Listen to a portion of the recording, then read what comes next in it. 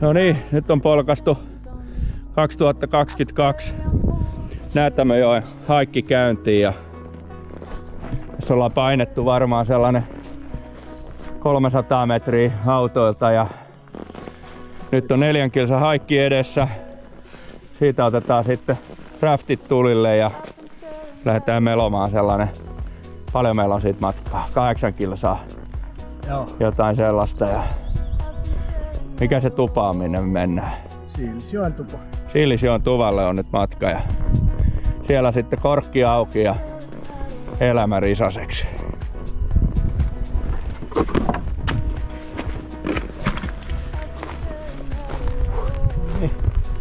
Nyt ollaan järvellä. Tästä laitetaan raftit tulille ja lähdetään meloon tonne suuntaan.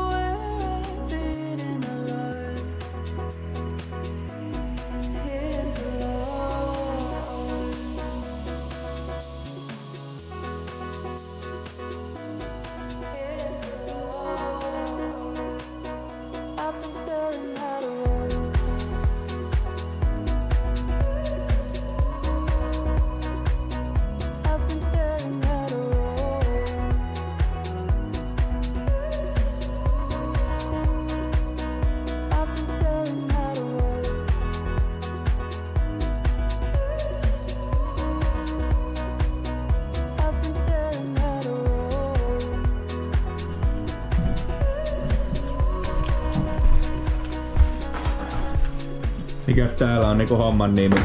No, homman nimi on näköjään Puntani. Joo, täällä laitetaan kamoita esille ja varmaan iltapalon valmistaminen. Laitetaan tuli ottopöytä ja kovaa ajoa. No niin, erän ensimmäiset shotit lähtee. No niin, kokeillaan se, miltä se maistuu.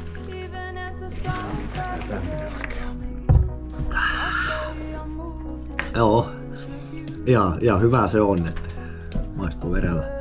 Mitäs Riku sanoo? Katsotaan, kun saadaan sekoitettua vielä. Ja kyseessä on sitten koskakorva vodka 60. Saadaan tällä helposti 30. 50-60. Aloitellaan näillä miedoilla ennen kuin siirrytään sen 80. Kaadappa Riku mullekin siitä, niin mä otan.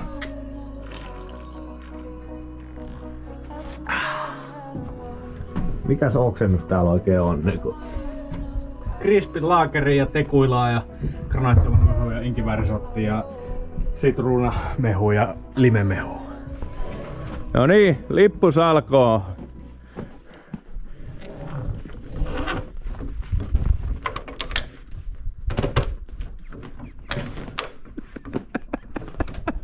Ei tuu enempää.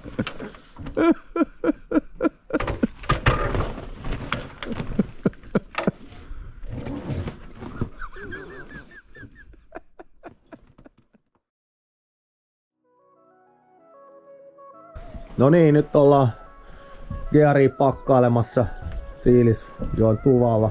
Tarkoituksena heittää päiväreissu tonne Silisjoelle, eli haikataan Silisjokeen ylöspäin X määrä kilometrejä ja sen jälkeen lasketellaan rähtien kanssa alas.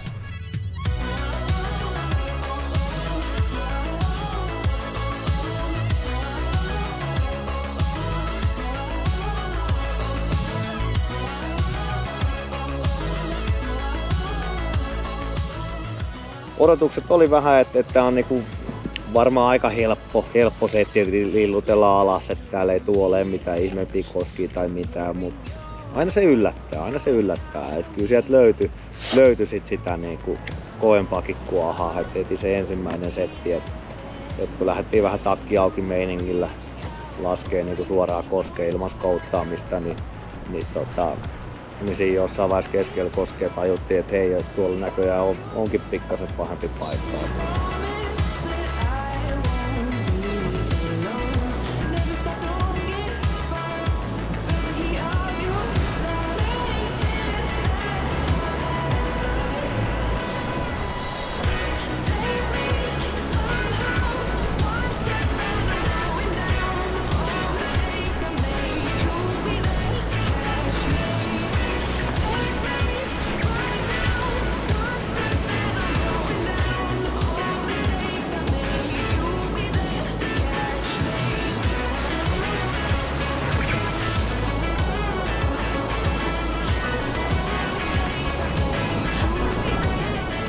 toi oli makea toi viimeinen. Se oli varmaan joku, mitä se nyt oli, 2 kilsaa ainakin pelkkää koskea ja sellaista aika semi helppoa, mutta kuitenkin ihan mukavaa alokasta. Joo, se oli kyllä kiva toi loppu pari kilsaa, kun siinä ei ollut niinku silleen niinku ihmeellisesti haastetta, mutta se niinku oli kuitenkin niinku kova menoa.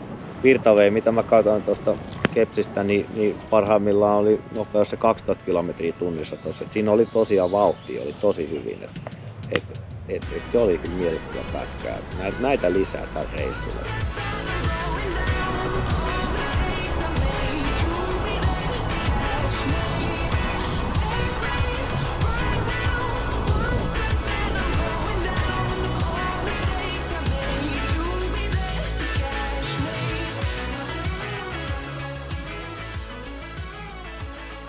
No niin, täällä ollaan sauna. Miltä maistuu pyynikki? No ihan kurahan tää on, mutta kun tää on väkisin... Ei oo karhu voittanut. No ei oo siis perus Suomi-laageri, niin tää on ihan pikkupasko. Ei sovi Joelle. Ei sovi Joelle. Kyllä, tässähän tää menee. Nautitaan illasta ja siirretään katseet kohti huomista.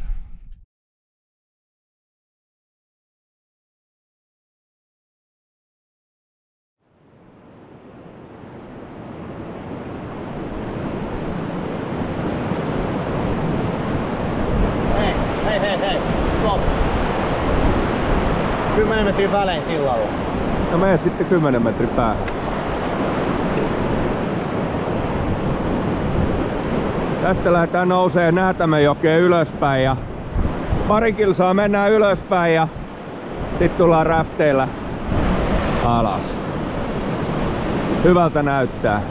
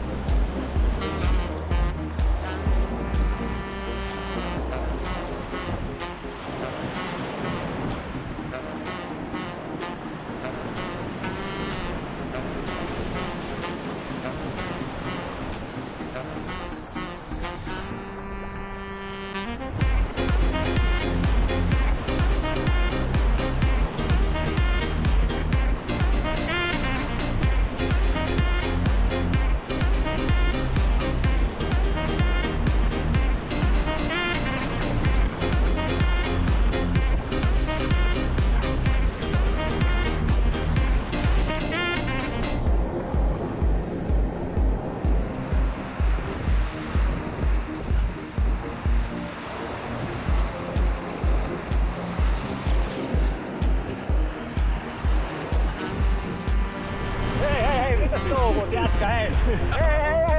Hei!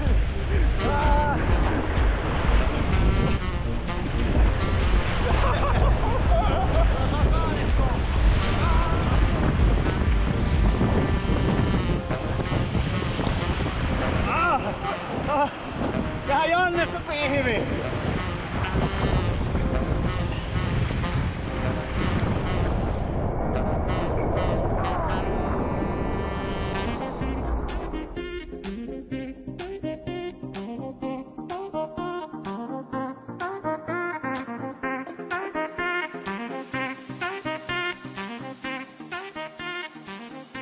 Ei mitään, se on nyt 3. päivä, alkaa olla pikkuhiljaa jo taputeltuna ja tultiin tähän Iisakijärven rannalle. Aika makea mesta löydettiin tästä näin, että lähdettiin tuolta Silisjoen tuvalta haikkaamaan tänne näin 5 kilometriä ja tuossa järven toisessa rannassa autiotupa, mutta onneksi oli varattu. Niin laitettiin sitten räftit tulille ja melottiin vähän tänne sivummalle, niin saatiin kunnon eräleiri käyntiin ja hyvä fiilis. Käytiin tuossa vetää päiväreissu päivällä. Käytiin vetää Näätämöjoen yläjuoksu, eli tuosta Oppukasjärveltä ylöspäin Iijärveä kohti, niin käytiin haikkaa siellä vähän ylöspäin ja sen jälkeen laskettiin rätteillä alas. Ei helpolla päästyä, että joutui vähän linjoja katsoa, että mistä laskee ja miten toimitaan, mutta maaliin päästiin, et ei tullut kuin yksi kaatuminen ja Janne törötti siihen tohon, mutta ilmeisesti Jannekin pääsi kuitenkin siitä vielä uusinta yritykselle. Joo, täytyy nostaa hattua, että Janne veti kyllä hyvin sitten, että se oli aika kova koski ja löysi sitten semmosen niinku rantautumispaikan, vaikka virta oli kova, niin pääsi kuitenkin jatkaa matkaa siitä, hatun nosto siitä Janneen suuntaan. Kyllä se siitä huolimatta pieni pettymys oli, kun siinä kosken jälkeen katseltiin, että ukko ei näy missään. Kyllä siinä niinku, mä lähdin sitten rantaudun siitä ja lähdin vähän sinne ylävirran suuntaan juoksemaan kameran kanssa, että missä vaiheessa tulee rafti ja missä vaiheessa tulee mies sitten koskee pitkin, niin se oli onnistunut kuitenkin pääsee vielä raftiin takaisin kyytiin. Hyvä päivä kaiken kaikkiaan ja nyt niinku täytyy sanoa, että nyt on niinku fiilis katossa, että tosiaan kun keli on kuin morsian ja teltat on pystyssä ja node palaa ja leiri on käynnissä, niin vielä ilta jatkuu ja ilta on nuori.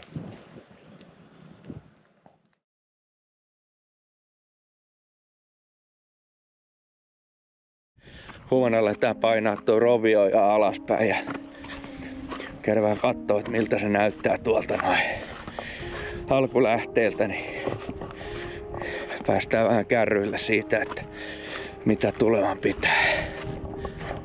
Hyvän näköistä tuollaista pientä purovirtaa tarjoilee. Muutamassa kohdassa vähän matalempaa, mutta tässäkin näyttää olevan ihan hyvää ja syvää. Niin mä luulen, että tästä tulee aikamoinen ränni, pitää päästään huomenna laskemaan kyllä. Vai mitä? Tästä voi tulla ihan kiva ränni. Todennäköisesti. Kyllä. Huomenna naatitaan. Pelkkää nautintaa.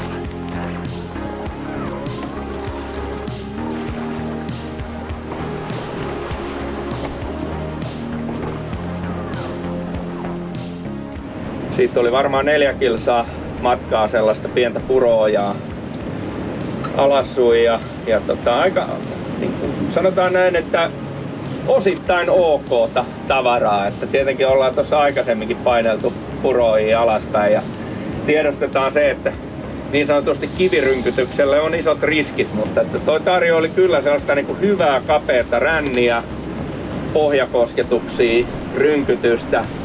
Mutta siitä huolimatta mulle ainakin tuli ihan positiiviset fiilikset.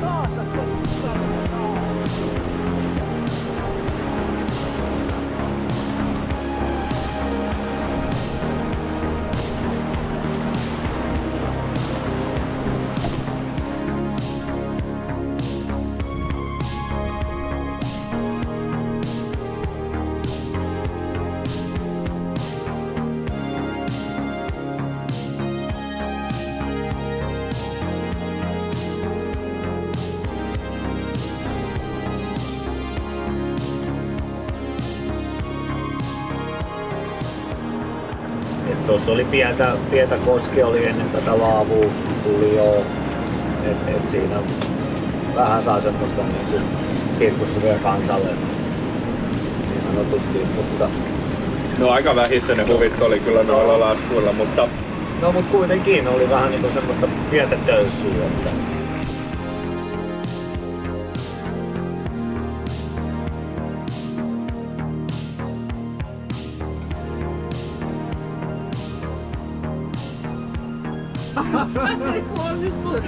Onnistuit saamaan sen rosvan siihen letun päälle.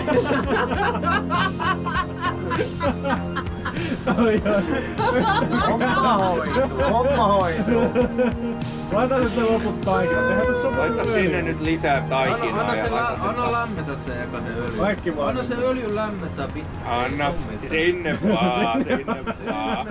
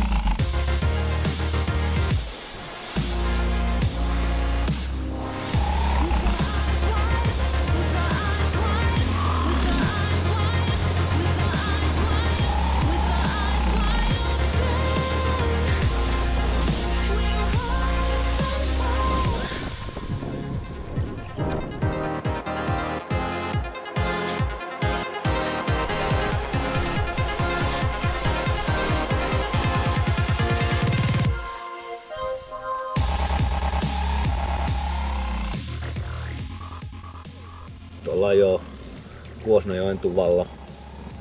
Aurinko paistaa. Seesteinen tunnelma. Odotteleva tunnelma. Kohti huomista pätkää. Huomenna on tiukka, tai ei tiukka niin kuin matkan suhteet. Vedetään nopea setti tonne Raanuojalle ja siellä pitäisi olla niin kuin aikamoinen ränni tiedossa. Että katsotaan, se voi olla kyllä reissun kovin ränni, mutta toisaalta se voi olla myös sellainen, että se on ihan niin kuin, ei mitään asiaakin. Satelliittikuvissa ei näy mitään muuta kuin pelkkää valkoista. Joo, se tosiaan laskee niin kuin tuolta ylempään niin tähän Näätämöjoelle, eli Näätämöjoen sivujokia. Niin, mielenkiintoista hommaa. Tää on, saa nähdä mitä se tuo tullessaan. Mutta katsotaan sitä mitä huomenna Raanuoja tarjoilee. Ja tänään meillä vielä sauna lämpenee ja nautitaan tästä näin tuvan ulkonuotiosta ja otetaan muutamat shotit ja herkistellään niin sanotusti sitten huomista koitosta varmaan. Jees. Näin se menee.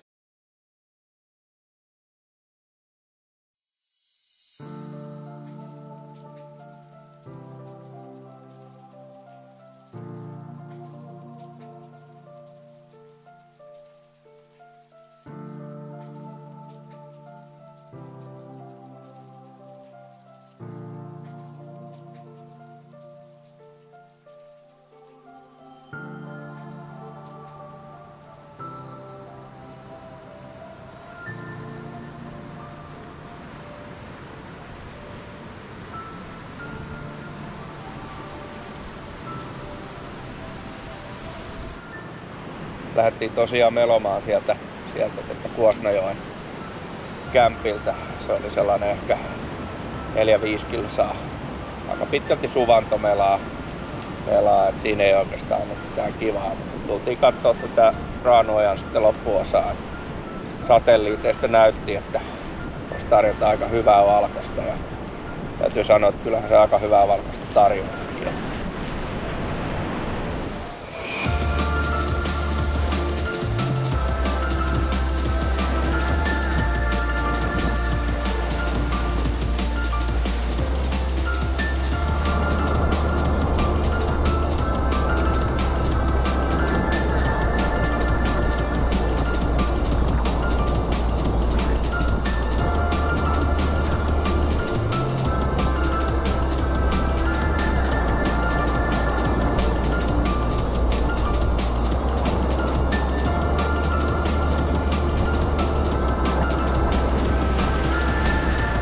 Itellä kun ei ole self-baileriä eikä aukkopeittoa, niin oli vähän silleen, että se rähti täyttyi niin kuin aivan täyteen vedellä. Ja sitten siinä puolimatkan jälkeen niin oli aika niin kuin matkustajan roolissa, ettei enää pystynyt hallitsemaan sitä rähtiä yhtään, kun oli niin paljon painoa sen veden. Siltä se vähän näyttikin kyllä, että se on kun kumiveneellä laski. Se oli välillä niin kuin vähän joka suuntaan. No siitä vähän niin kuin kieri siinä vähän niin kuin semmoista spiraalia, että välillä oltiin väärinpäin ja välillä poikittain. Mutta sitä vaan ei pysty kääntämään, kun se vesimassa on niin iso, mikä se rähtin sisällä on. Ja siinä vähän tuli semmoista jopa kilpajuoksua sitten niin kuin porukan kesken, että kuka pääsee niin kuin maaliin ensimmäisenä.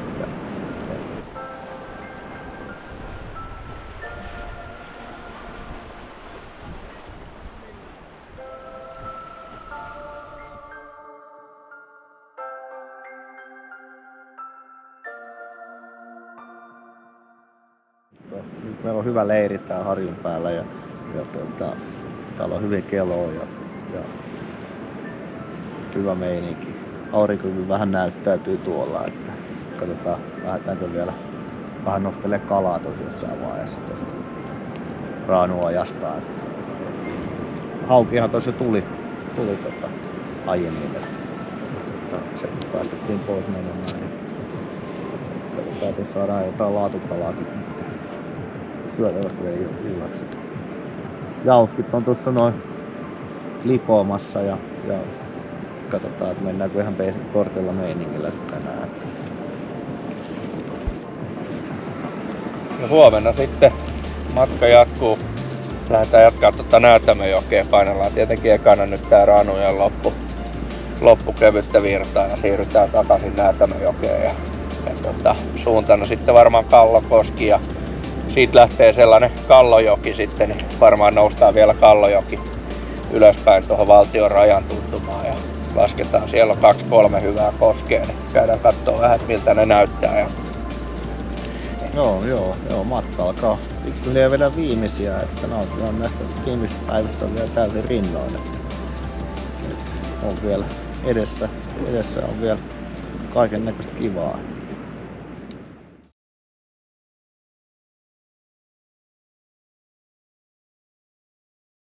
No niin joo, tänään tosiaan lähdettiin nyt Raanuojan suulta rähteillä paahtamaan Näätämöjoelle takaisin ja siitä räpsättiin tonne Kallojoen suulle, mistä sitten lähdettiin haikkaamaan pari kilometriä Kallojoen yläjuoksuun, missä oli ainakin satelliittikuvien mukaan aika hyvää niin kuin white materia. Sitähän se olikin. Et siinä oli niin kuin tosi haastavan oloinen niin kuin kallioränni, mitä päästiin vetämään ja se oli aikamoista niin kuin hurumheitä ja sekoilua niin kuin joillakin osin, että siinä oltiin välillä poikittain ja välillä osuttiin kiveä ja jäätiin stoppareihin.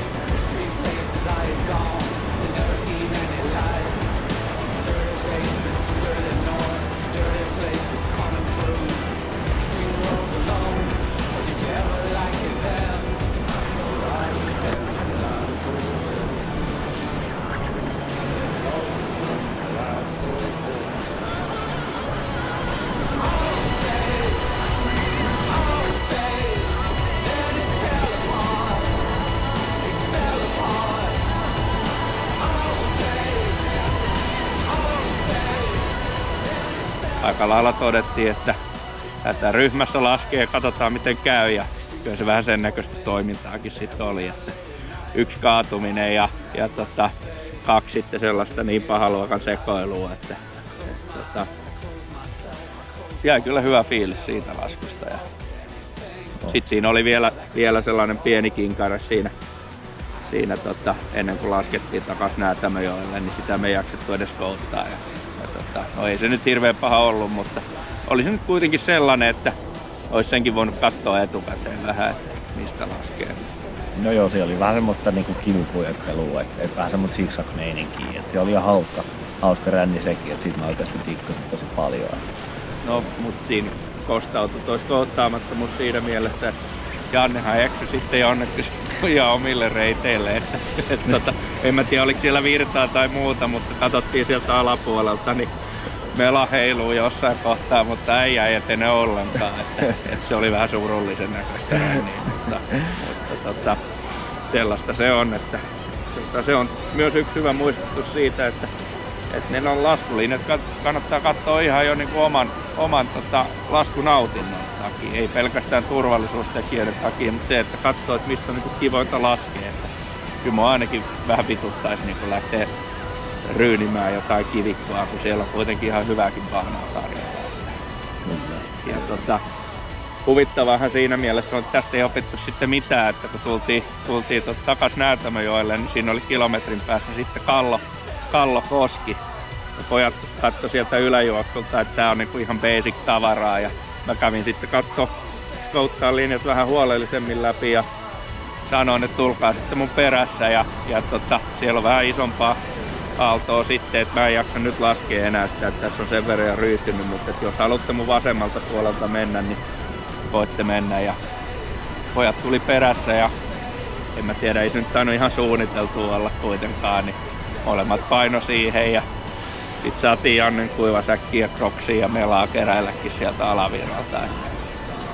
Joo, se tuli vähän yllätyksenä sen niinku Kallokosken tää niinku loppustopperi, mikä siitä tuli, mihin Jannen kanssa sit jouduttiin. Et se niinku hyökkäsi sieltä stopparin päältä, niinku huomattiin vasta, että okei, nyt tää niinku tiputtaa aika niinku kunnollakin alas suoraan stopparin kitaan. Se oli sit Janne osalta, se oli tietysti menoa, että siinä heitti rähti keikkaa, mutta ite jostain syystä selvisin siitä niinku kaatumatta, että en tiedä mistä se johtuu.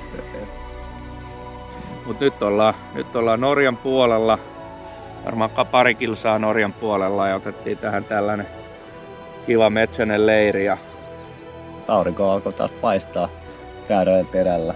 Näätämöjoki virtaa siinä rauhallisesti ja node päällä, niin lähdetään hengaa siihen taas iltaa.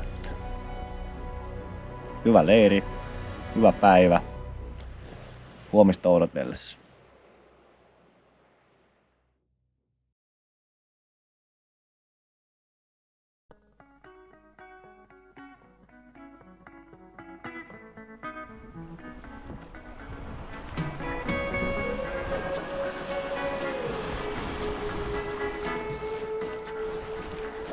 Linjan valinnat oli heikkoja.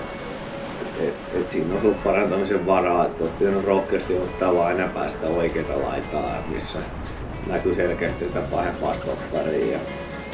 Sieltä olisi ollut otettavissa ehkä niinku reissun kovintakin aaltoa, mutta tietenkin kun reissu painoi jo loppuun kohden, niin ehkä se niinku kovin koskikiima niin sanotusti alkoi olemaan jo vähän niinku takana päin, niin otettiin sieltä vähän helpommat linjat, mutta kyllä hemmetin hyvä setti oli Lonkossakin.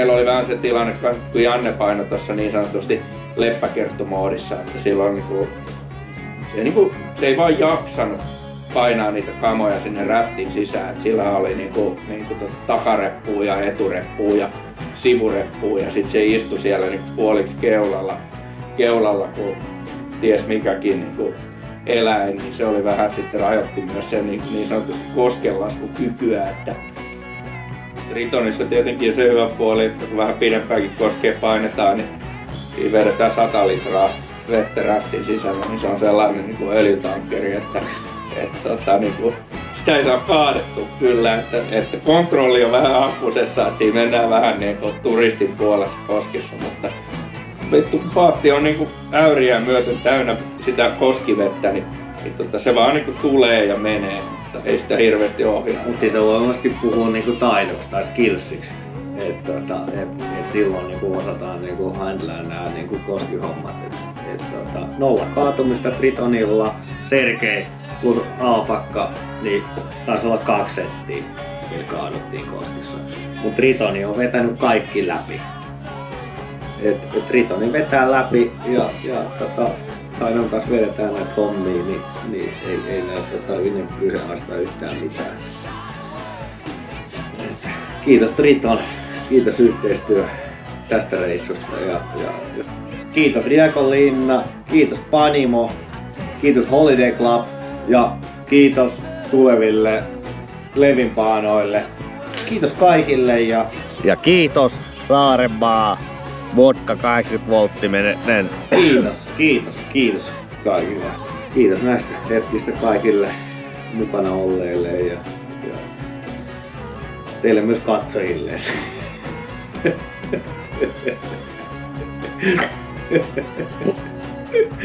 Toi oli aivan. Toi oli toi kyllä jäänyt tunnelmasta.